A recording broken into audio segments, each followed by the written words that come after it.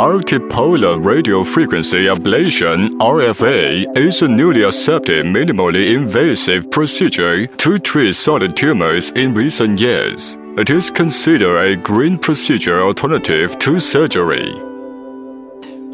RFA, made up of multipolar RFA probe and multiple site temperature monitoring system, up to 125 degrees centigrade. During the procedure, the temperature of a bladed area is monitored to safeguard its effectiveness and safety. One electrode with 10 needles is placed into tumor through percutaneous puncture under image guidance. The 10 hands in the electrode will hold tumor firmly like an umbrella when they open up at the front of electrode. Under high-frequency current, heat is created in tissues around electrode needles by high-speed ion vibration and friction. When it reaches 80 degrees centigrade to 100 degrees centigrade, tumor will be trapped by flames, thus leading to death of tumor tissues. The principle of RFA is to turn electric energy into heat energy. As a green therapy, it carries little damage to human body.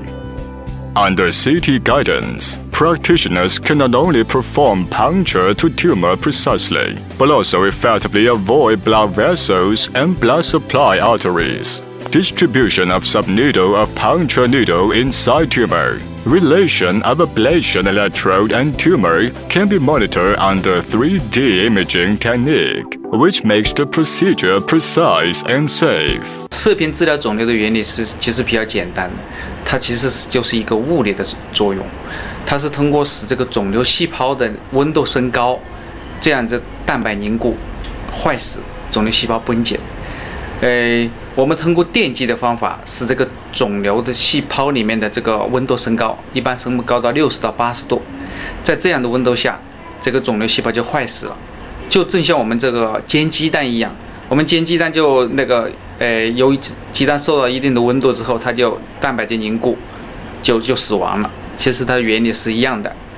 我们先找到这个我们要穿刺的皮肤进行局麻。局麻然后是在 CT 或者 B 超或者是磁共振的引导下，我们进行穿刺到这个肿瘤里面，然后我们通上电极，那么电极这个就是加温了，电极那么这个穿刺针它的温度就会升高，周围的这个就会形成一个热球啊，就是这个周围一圈的这个肿瘤就会被这个电极破坏。大概持续30分钟到45分钟左右，那么这个肿瘤就死亡了。Operasi dilaksanakan secara bius lokal.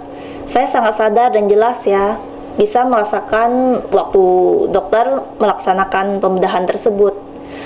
Tapi sama sekali nggak ada perasaan yang nggak enak. Rasanya biasa-biasa saja. Waktu pengobatan dimulai memang terasa agak sedikit rasa panas gitu. Proses operasi memakan waktu 10-20 menit saja.